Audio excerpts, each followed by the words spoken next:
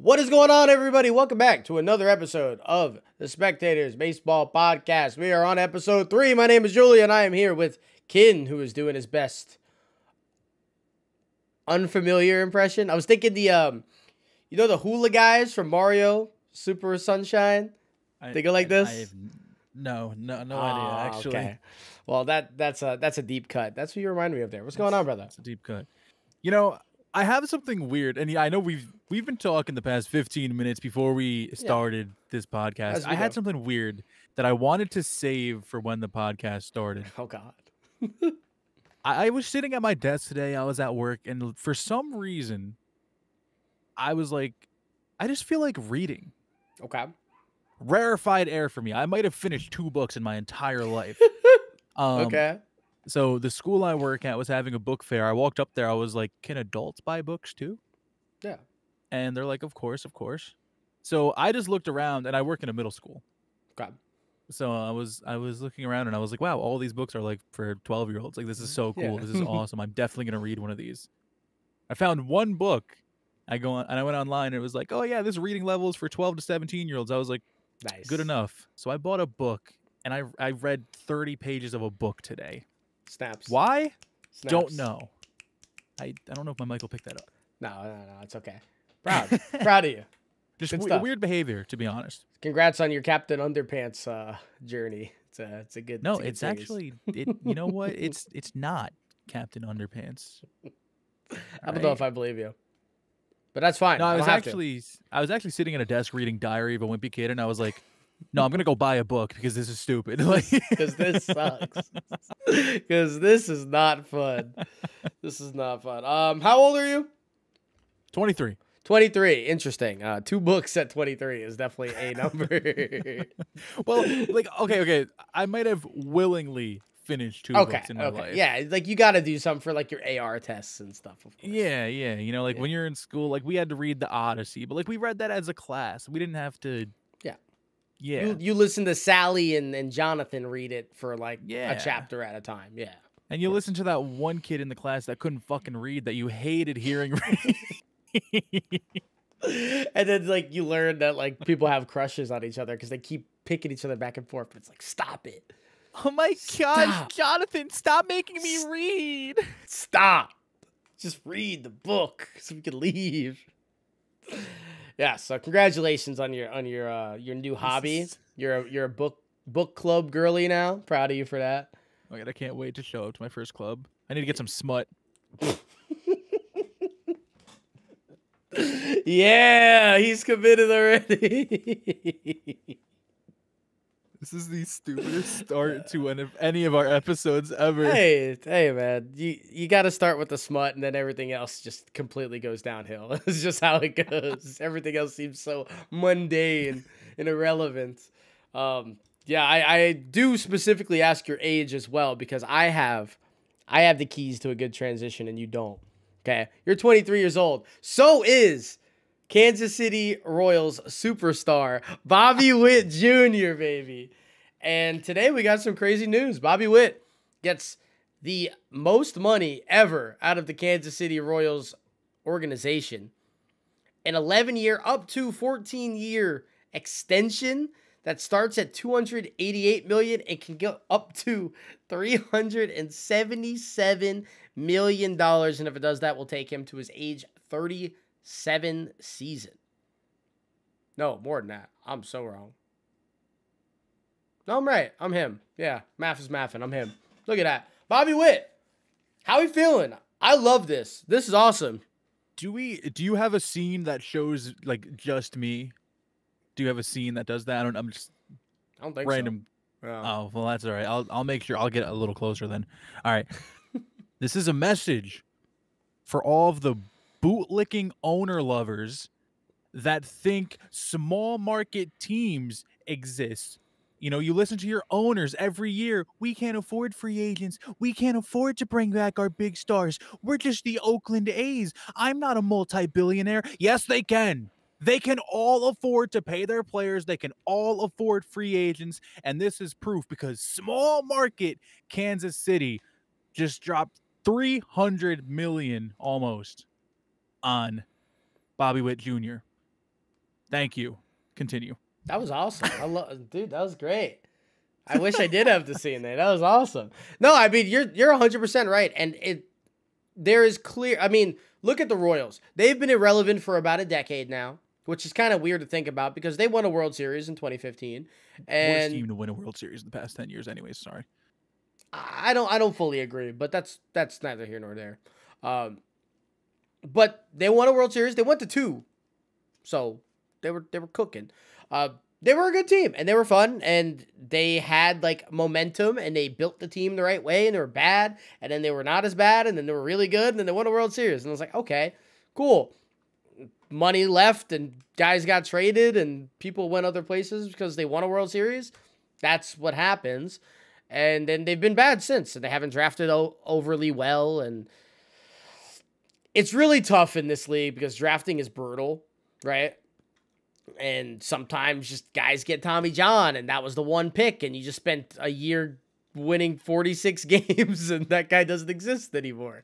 It happens. And so they haven't drafted the best. They have one of the worst farm systems in baseball, despite being one of the worst teams in baseball for almost a decade.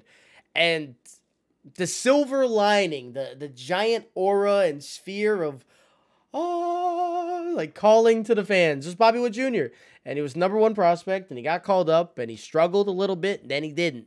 Last year, 30-30 club, first ever Royal to beat a 30-30 club. And not only that, but, like, he was really, really good last year, too. Yeah, he was 30-30. But the second half specifically, he was, like, one of the 20 best players in baseball. And if you go to his Savant page, we're going to be doing a lot of Savant hunting today. I'm not going to show it like we did last week, just because I don't feel like it. He was the 100th percentile base runner, which makes sense, right? He had 49 steals. He's projected about that again, which is crazy. He has 50 home runs and 79 steals in 2 seasons. He is one of 11 players to ever do that in his first 2 seasons. All right, and it's not 70. I think it's like 50 homers and like 50 steals. It's like a lower number than 70. So he is in elite company already. Expected batting average is 95%. Expected slugging is 95%. His barrel and exit velos are about the 75th percentile. So everything about the way he's swinging the bat is really good.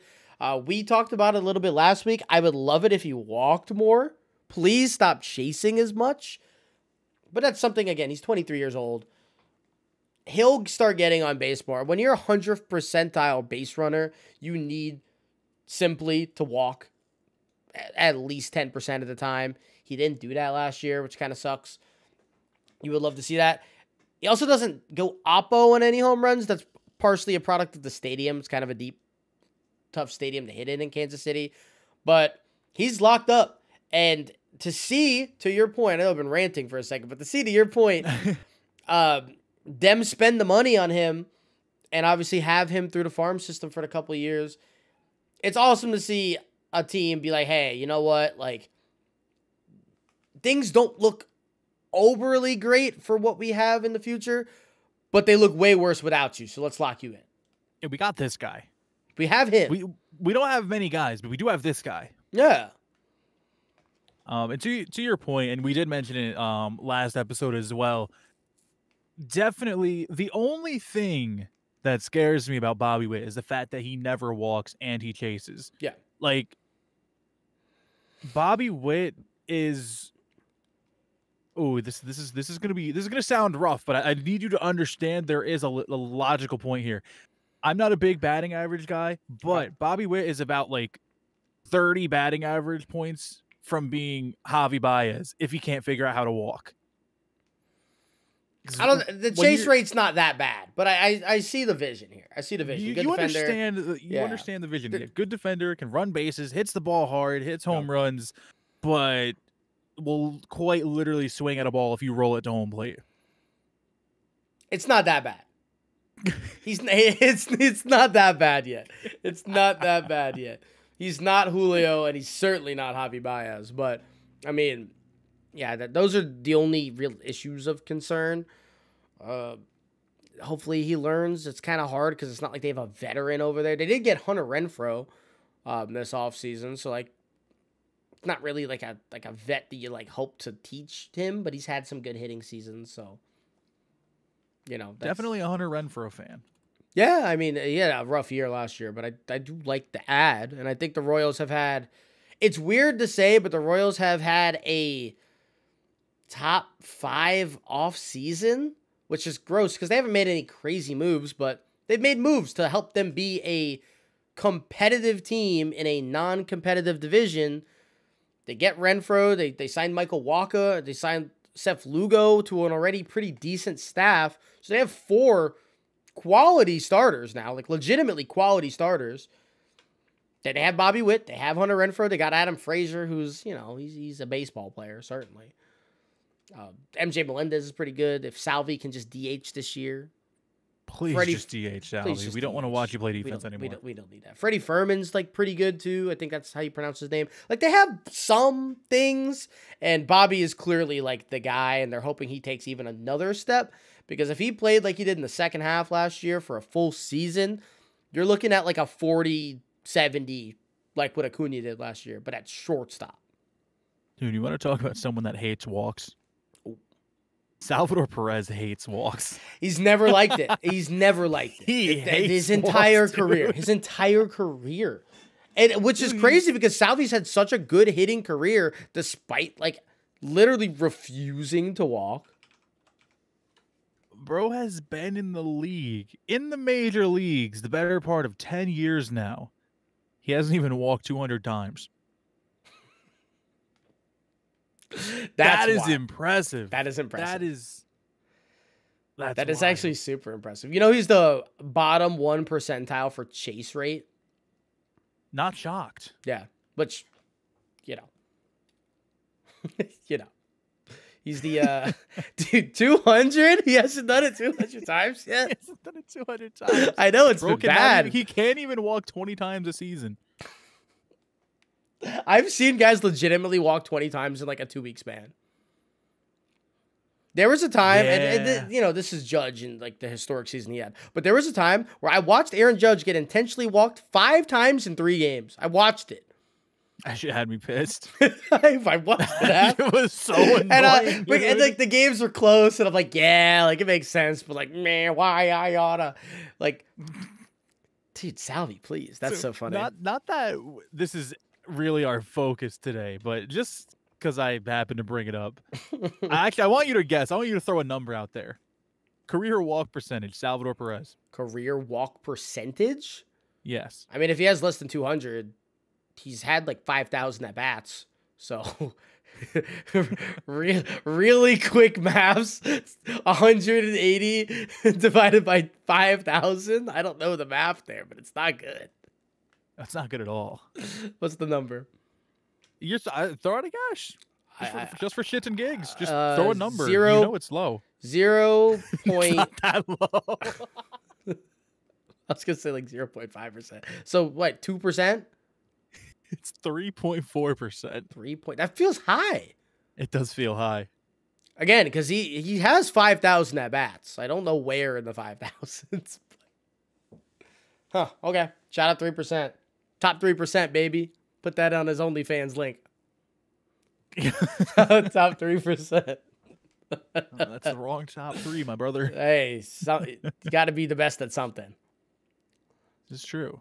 Got to be the best at something. So yeah, I mean, we derailed a little bit, but the Bobby contract's great. There's a clear line in the contract. I don't know if you saw it, where he can very clearly just become a Dodger or a Yankee.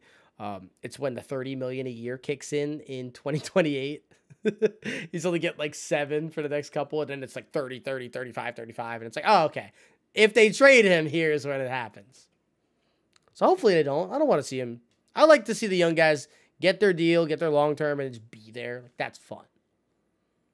That'd be pretty cool. Be pretty cool. Happened, like, imagine like the Royals are good in like 3 years. Like, they make some really good free agents to get a good signing.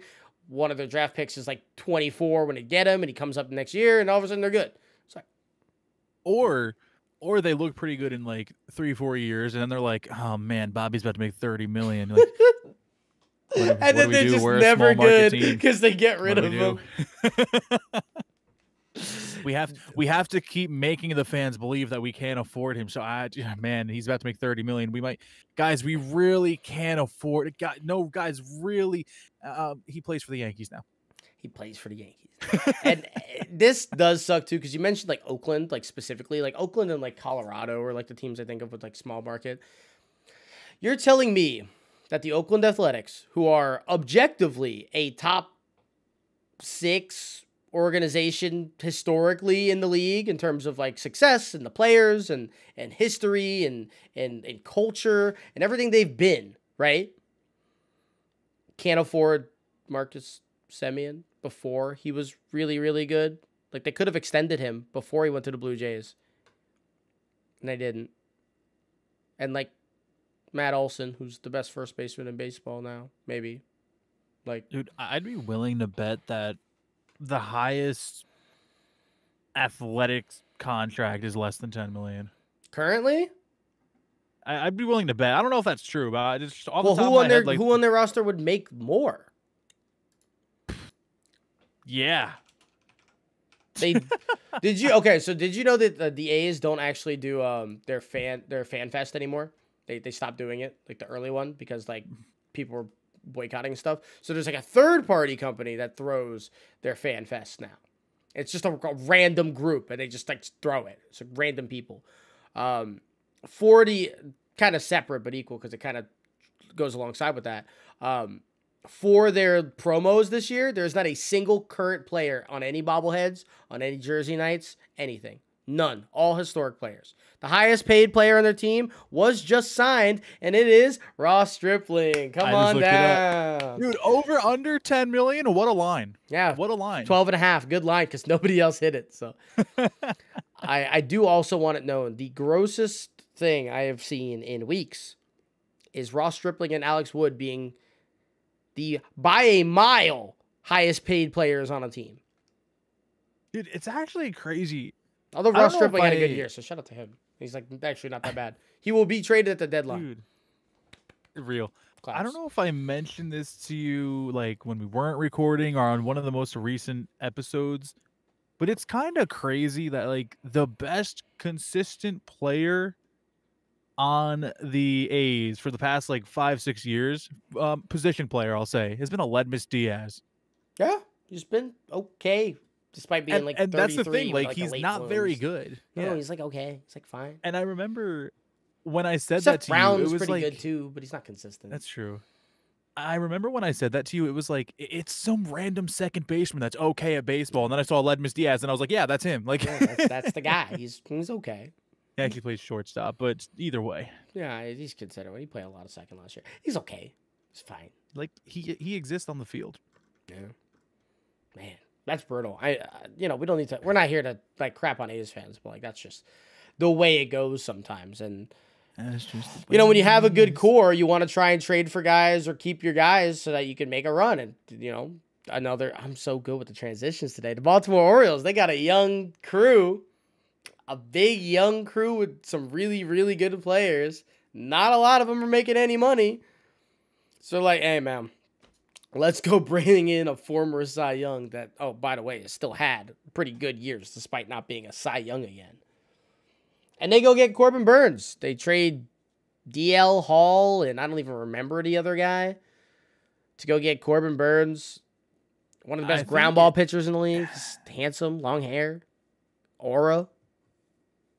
I think it was like their number 6 and their number 7th prospect, which it's like, obviously, I don't even know how you word this. My man Ryan Garcia was talking about it on Twitter, how like you can't really be mad at the Yankees for not attempting to match this deal because we don't know how highly the Brewers viewed, DL Hall, and neither of us know the other guy that was traded. Compared to like if we were to take one of our infielders and say, Who's a good Joey Ortiz prospect? is the Joey Ortiz, lad, yeah. Say if we were to take Oswald Peraza and Clark Schmidt, we have no clue how the Brewers valued anything like that. Like maybe the Yankees did make offers, but whatever. So as a Yankees fan, it's very easy to be like, oh, why didn't we match that? But really, like, you can't, because maybe we did try, Also, but he's a free agent after this year, so it's not. I can't imagine the Yankees were willing to go and give up even like middle of the prospect guys. Like they weren't willing to give up like Roderick Urias. When it's like, do we want to give him up for Corbin for a year? Probably not. Like we already have the one rental with Juan Soto, and if you go get a rental like Corbin and a rental like Soto, you're not getting both of them next year. You're just not. So that's definitely the vision. We'll see how he plays in Baltimore. I assume he's only 29. I assume he'll get like a 6-year extension. If I were a betting man, he'll get a deal that has like 2 opt-outs that are team options towards the end of it, 6-year deal or so. But it'll be like a lot of money. Like he'll make like 34. But the Orioles don't want to do like that many years, obviously. So because by the time this contract will be done, when they re-up him, it'll be like, all right, well, we got to pay Adley and Gunnar and Jackson and Santander again, or whoever the hell else, Keston. Like, they got a lot of young guys that they're going to have to pay at some point. So you got to, like, time that properly, you know. But I think the move is great because, obviously, they need another pitcher. They do get John Means back on a full, healthy season, which would be nice for them. Grayson Rodriguez will hopefully get a little bit better for them. And, I mean, if John Means is your number 4, that you're in a pretty good spot because John Means was their best pitcher and their best player for about 4 years. And he was like the heartbeat of a really bad Baltimore team for quite a while. So it's cool to see. They have an ace now. I don't know why I'm blanking on their actual aces last year's name. Well, you got Grayson Rodriguez, Kyle Bradish, Dean Kramer. That's their other starters. Kyle Bradish. Kyle Bradish had a really good year. And I expect him to be good again because, like, numbers-wise and, like, savant-wise, like, he should be. Like, him being good wasn't, like, surprising when you look at everything. So you have him as number 2, and you're like, whoa, hold up. They got a nice little staff all of a sudden. Especially in American League where pitching staffs aren't overly deep. Outside of, like, Texas, maybe, if they get back Montgomery, which I expect they will. But no, I like Corbin. I think this is good. I think this makes them easily the favorites in the AL East and maybe the favorites in the American League in general. Which is interesting because I don't know if adding Corbin to any other team in the AL does that.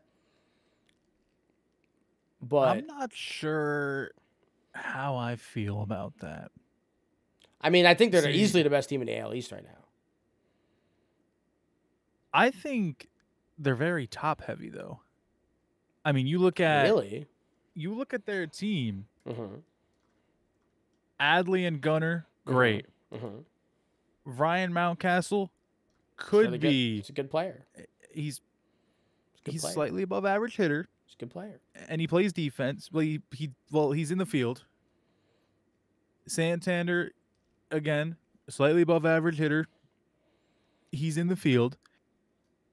But you have 2 guys on this team, 2 position players that are projected over 5 WAR, and then everything after that is, well, they're there. They're like okay. I don't necessarily love the Orioles for potentially repeating the type of season they had last year. I think maybe I feel like they were a season too early. I do too. Losing Bautista hurts. Because he's out for the year, or most of it, if not all of it. I really wouldn't be shocked if we look at this Orioles team and they're closer to like the 82, 83 win range. No, I don't. I can't imagine that. I can't imagine that. I think their like floor is like 86 wins. I think that's their floor, especially with like you look at how bad a lot of the American League is, right? And Boston didn't get better at all.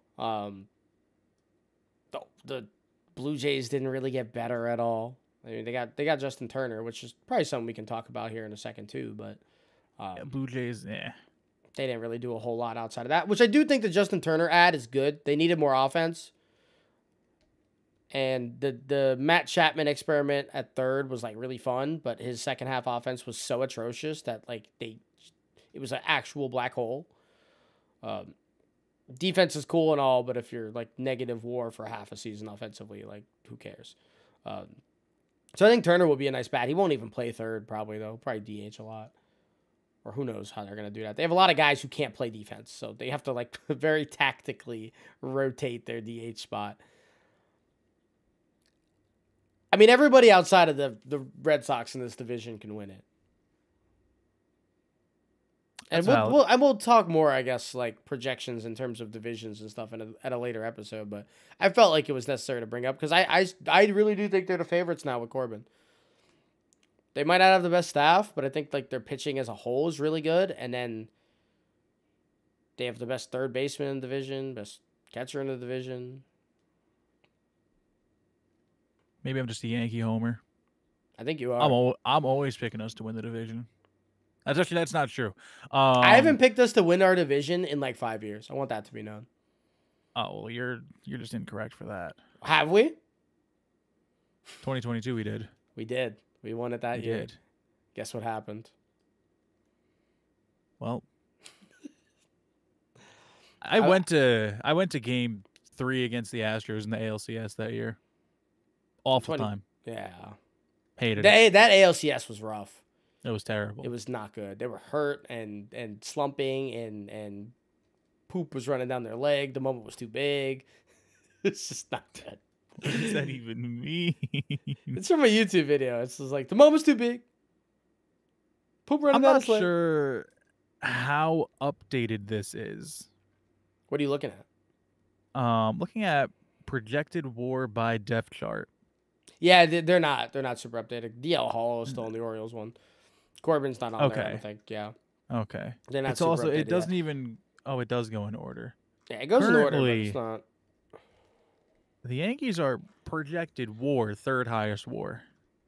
Yeah, they're probably going to be like they're probably going to be like second or third highest in win total. I don't know where to see that, but I'm sure they're going to be pretty high in that too. Is that something we can see on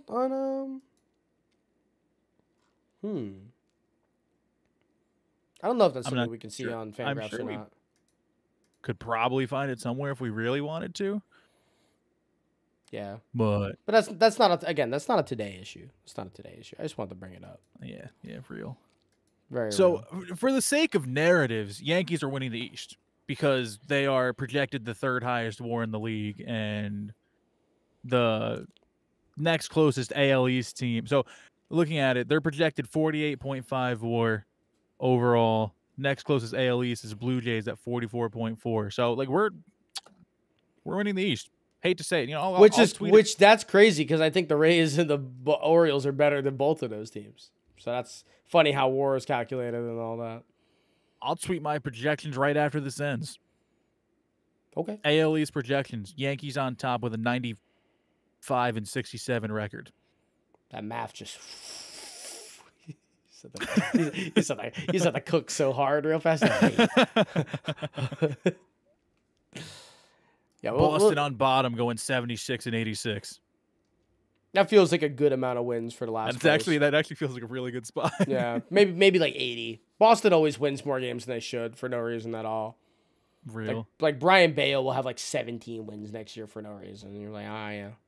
Sure. Same thing with like the Rays. You look at their offseason, it's like objectively they probably had a pretty awful offseason. It was a terrible one. They lost Tyler Glass now, but they got Ryan Pepio, and he's good. And then like they're still going to win 88 games.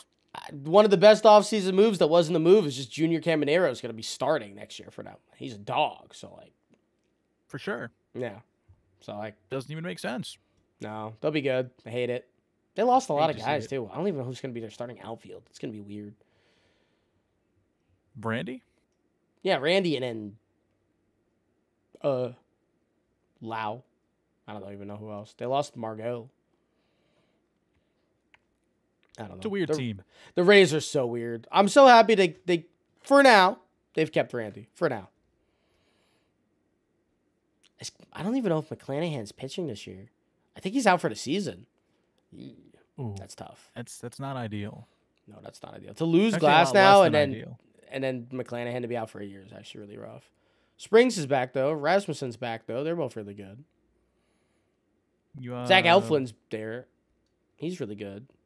Savali's okay. Yeah, they still got a good pitching staff. God, I hate them so much. I hate them so much. I can't stand them. They just like generate random dudes that are really good, then they go somewhere else and then they're mid. Robert Stevenson. Why was he Jesus this year? Good pickup by the Angels, by the way. Nice. Dree? Dree? What was his last name? Starting pitcher that the Rays traded away probably like 4 or 5 years ago. It was Dree something, right? You lost me, man. Dree Archer or some shit like that? Oh, Chris Archer. Chris Archer. Dree Archer's a football player, isn't he? Yeah, I'm like, what are you saying, man? Chris Archer. Yeah, wait, Chris Archer famously got Glasnow to the Rays and then came back. He's not very good. And Dree Archer was a running back and a return specialist for the Steelers. You cooked. I had the last name right. He kind of cooked. I mean, I was there. Something like that. Something like being there. All right, we got one more pickup to look at. I have so many tabs open, I don't even know where it went. Gregory Santos. But yes, Gregory Santos. Wait, did I lose my tab? 100% gone. Dude, I have like shot dead in the streets of Chicago because that's where he no longer plays. Gregory Santos gets traded to the Mariners. Very cool.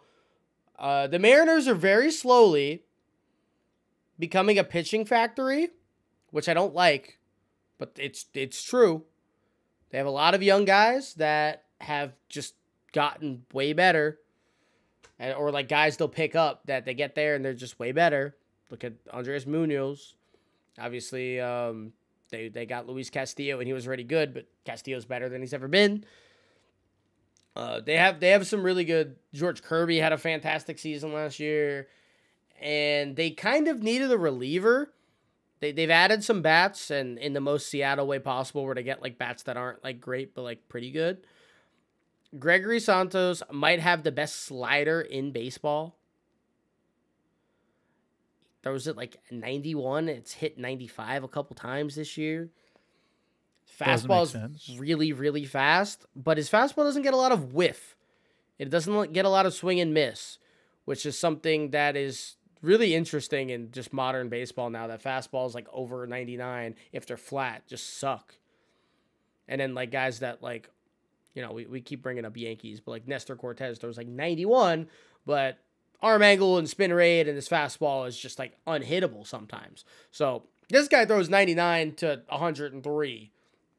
And his fastball needs some work. If there's any team that you want to go to get your fastball when it's a four-seamer to get some work, it is the Mariners right now. Luis Castillo is the best fastball in baseball next to Garrett Cole. And it's kind of hot. And if you're going to learn from somebody, learn from him, honestly. You know, Gregory Santos, I could pull out a list if I really wanted to, but I'm not going to because it's time consuming. He is just part of the long list of pitchers that over the past, say, 3, 4, 5 years or so have said, forget the four-seam fastball. Let's just throw a sinker instead.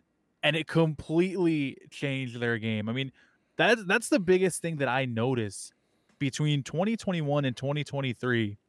Well, it doesn't go back to 2021, of course, because, oh yeah, it does. He threw the fastball 37% of the time. That's a lot. It's a lot. And in 2022, again, reading it correctly here, 37% of the time.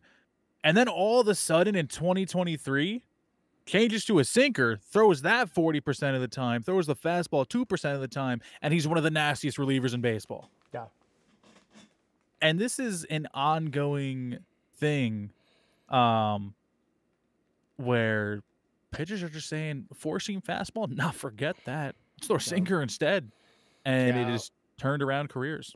Well, especially when you're a reliever specifically, sinkers are so much better because you're getting one at-bat.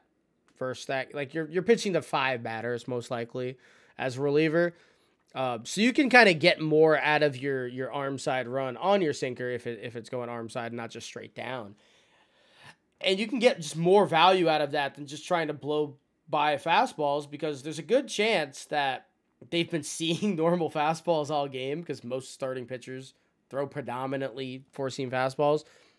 So you get these pitches that are ground ball inducing more likely than not, and it's really hard, so there's a chance that they swing and miss. Like, you're already 2 for 2 on the checks of things you want to do as a pitcher. Either strike them out or ground ball. And valid sinkers and sliders are some of the best ground ball pitches in baseball. So there's a reason that like 90% of great relievers throw both of those pitches. One of them specifically. I don't think there's a good reliever in baseball that doesn't throw one of them besides like David Bednar. But he's a freak and his splitter is like insane. But like outside of him, like there's nobody that doesn't throw one, if not both of those pitches. And hey, he leaned into the sinker, had a really good year. He's again 98th percentile in fastball velo and barrel percentage. It just doesn't happen. Since he switched to the sinker, he does not get barreled at all. Never. So it's weird to talk about a reliever like this, but I think this is like an impact arm. Like this is like if Munoz comes back healthy, the Mariners have like an 8th and 9th inning kind of shut down situation, which is fun. Which they kind of need because like the Astros have a 1 or a 7, 8th, and 9th inning shutdown situation right now. So anything to kind of bridge that gap for a team like the Mariners who do want to make a run in a really tough division now. World Series champs are in that division. And the Astros are always the Astros. We don't talk about the other two teams. We don't talk about the other two teams. We don't talk about the other two teams. We did talk about the other one earlier. Yeah, I feel like the Angels are so mid that we don't even have to talk about them. Like they're not even on like the A's level where it's like, yikes, this is embarrassing. I want to yap. Where like the Angels are like, whatever, man. Well, I mean, you could yap about the Angels, you know, if you just want to put on your hating goggles and, you know, your best hating uniform, you could be like, they just had Shohei Ohtani and Mike Trout for a few years and couldn't make the playoffs still. Everybody point and laugh. Everybody point and laugh. Bro, dude, yo, you just reminded me. This is, okay, another little tangent. Again, I work at a middle school. Right? I'm watching this group of kids play tag. Okay. This one girl runs up to another girl, tag, runs away, hits a Fortnite emote, and starts running again. Vicious. I looked at it and like it was so stupid. But like my only reaction was just nice. I want to cheer them on. Like I'm not mad at you. I'm not gonna tell you to stop. That was funny. Do it again. Yeah, like kids say the weirdest, like the wildest stuff. And it's funny because they'll be talking trash to each other. And on the outside, I'm like, guys, stop. You can't do that. But on the inside, I'm like, yo, that's some shit I would say. Yo, like, you got cooked. Yo, like, you got I cooked. would say, like, because that's funny. When they get cooked and you can't laugh, you're like, yep. And you just gotta like, both of you stop. Take a drink of water, like recalibrate real fast. No, the best part, right? Like the best part is when you'll have a student that for some reason they'll mess with you, they'll call you names. You come back at them with something slick, and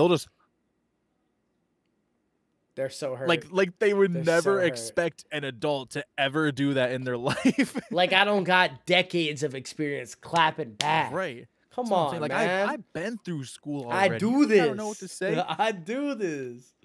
I get yelled at on the internet. Real. I've been in COD lobbies. Oh, God. I've been in COD lobbies. I've heard a thing or two, man. I've heard a thing or two. God damn. COD lobbies are crazy. Thankfully, those are kind of gone. You know, in Fortnite now, they in creative maps, they record for like 2 minutes. So if you say anything crazy and then like you get reported, they'll go back and get that recording. And they'll be like, oh, yeah, you did say that. No, it's kind of sick. It's very nice. That's awesome. So you can get banned for just like saying like the most outrageous stuff ever, which is good. We should have been. And when we played COD, we should have been. There's no reason that was like mom in the other room. The things that were being said were being said. There's no reason. Dude, some people in those COD lobbies. Shut up, mom. Dude, they deserve jail time. Just based on the things they said in COD lobbies. Yeah. The atrocities that they have promised that they never even did. Not only did they promise them, but they failed to bring them true. You cowards. You cowards. One thing I wanted to talk about. Let's segue back into baseball talk here. I know there is a large group of people on Twitter who, after the Dodgers signed Yoshinobu Yamamoto, they were all like, wow, no way. How could you give this guy like $30 million a year? He's never even pitched in the major leagues before. Well, because he's nasty and he's projected to have the 16th highest WAR by Steamer. So that's like why you pay him that much. Or just pitchers? Just pitchers. Sorry. Just pitchers. He's projected to be the 16th highest. That's kind of crazy. It is kind of crazy. I do know we came into this episode with full anticipation to talk about Steamer projections for pitchers. We did. We're going to push that back, but I do want to talk Yamamoto for a second because we've never actually talked about Yamamoto on here. We will talk about that next episode because we're already kind of deep in this bad boy. We're not going to get another 40 out of us. That ain't happening. You're not getting me today, Devil. Absolutely not. I got to go eat dinner. I got to shower. Monday Night Raw is on at 8 o'clock. It is on, exactly. We got things to do. But Yamamoto, like you said, 3.4 projected WAR, which is crazy. I kind of glazed Luis Castillo a second ago. That's the same WAR as Luis Castillo, by the way. Yeah. And I mean, it's projections, obviously. And the wild part is he has a objectively low ground ball expected rate, which is typically what makes pitchers pretty good. You know, high strikeout, high ground ball. What's going to make him good? He's not going to walk that many people. He's going to strike out people about as good as anybody else. He has like a 7-pitch mix, which is going to be really nice. And he throws all the pitches. He throws every pitch, I think, literally besides a sinker. And he has crazy good control, and the Dodgers make pitchers better. Like, I am scared to see next year specifically when you have Yamamoto a year in the States kind of settled in, because it takes a little bit. It's not like this is I'm going to Arkansas. This is I'm going from Japan to L.A. Person like, Arkansas. Exactly. It's a random state. Like, I'd be fine going to Arkansas, man. I mean, sure. Coming to a different country is crazy. So, within that year, but next year you'll have Ohtani pitching too, where Ohtani's also in the Dodgers pitching lab. Ohtani's already one of like the 10 best pitchers in the league. He's going to actually learn how to throw that sinker. And I'm a little scared. That's a next year problem, though. Unmoved. Don't care. Ohtani bum. You see that scar on his elbow? Care. Dodgers are just going to, until the end of time, be the greatest regular season team in history. Don't care. They definitely are, though, so shout out to them. They really are. They really are. I mean, you know, terrifying. It's funny because people love to clown on the Dodgers for all of their regular season success that hasn't translated to championships. But, like, there'll be fans of, like, I don't know. The Mariners. Yeah, there'll be fans of, like, the Mariners. The Mariners. And it's like, would you rather be a fan of a team, and I won't just single out the Mariners, but like the Mariners, that has historically been bad, I'd say. For most of their history, they've been pretty bad. Yeah. They've had their years, of course. And just like every once in a while you get hope. Or would you rather be a Dodgers fan and be like, I can watch a great team every year. We've always got a chance to win. And we haven't, but it's there. And yeah.